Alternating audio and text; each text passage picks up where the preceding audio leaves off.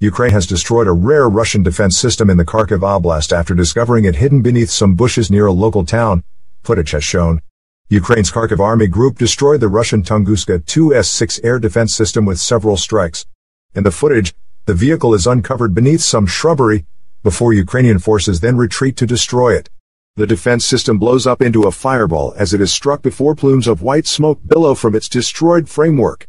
It comes as Russia and Ukraine blame each other for a near catastrophe as electricity supplies to Europe's largest nuclear power plant in Zaporizhzhia were cut off for several hours after a nearby fire, risking a radiation disaster. Footage of the attack in Kharkiv showed the vehicle, surrounded by local townhouses, being blown up from afar.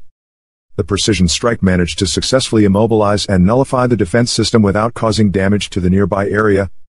A follow-up shot from above shows the vehicle in flames with smoke billowing from its turret and top. The attack was geolocated to the small village of Hoptivka in the Kharkiv Oblast.